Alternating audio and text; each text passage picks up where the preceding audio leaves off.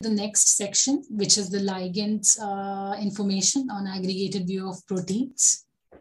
This is how the ligand page looks like. This section shows you all the ligands. By default, it only shows the ligands which are directly bound to the protein of your interest. However, if you click on this button, you can see all the ligands which may or may not be directly interacting with your protein. In this case, the directly interacting ligands and all ligands are of same. All the ligands are interacting, and hence you see the number is same. You can filter your ligands list or gallery using molecule name or PDB ID or even the 3-letter code of the ligand. We highlight the ligands with known functional annotations in green, and the data for them is shown over here at first. These annotations can vary from cofactor, which is coming from our cofactor pipeline. We also map to drug bank and RIA database in order to annotate ligands as drug and reactant-like respectively.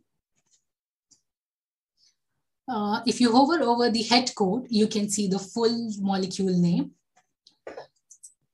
Over here, you can see found into entry, PDB entries, and this links gives you PDB search results listing all these PDB entries.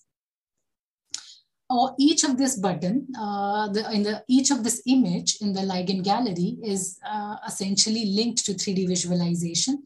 On clicking on the ligand image, you will see a MolStar window opening, showing you the ligand binding pocket.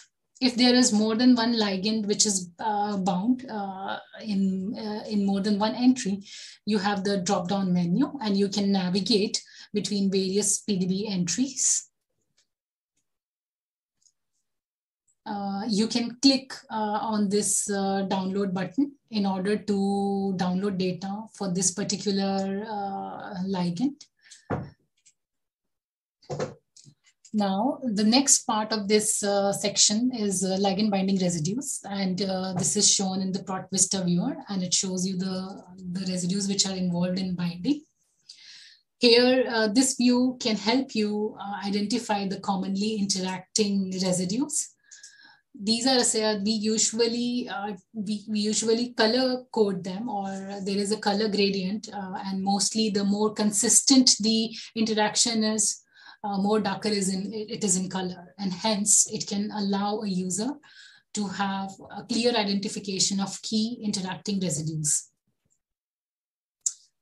If you hover over a residue in the tooltip, you can see the residues details and the entries in which they are present.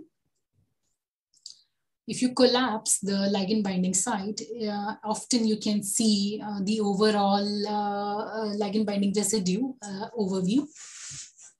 And this collapse view can also help in finding patterns in binding events. For example, over here, you can see these particular two ligands have similar binding sites and they have same scaffold. And you can also identify the common binding residues.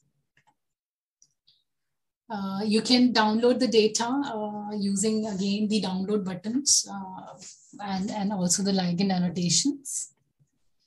The 3D viewer shows you the superposed ligands as discussed in the summary section. The same view is accessible. You can download the structure data.